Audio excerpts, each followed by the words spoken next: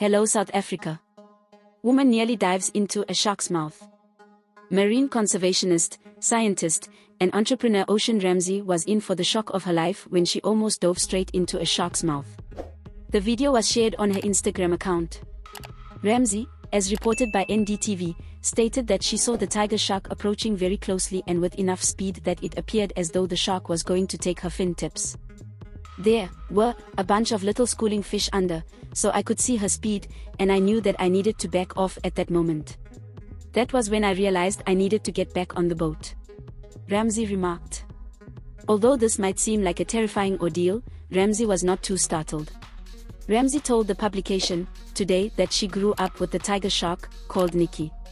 "I love that tiger shark," Ramsey told the publication. Ramsey recounted the incident. She stated that she had entered the water too quickly, and Nikki, the shark, had reacted to her sudden movement. The tiger shark can reach lengths of at least 5.5 m and weigh up to 907 kilograms. This is Leah for the South African. Please subscribe for more news updates.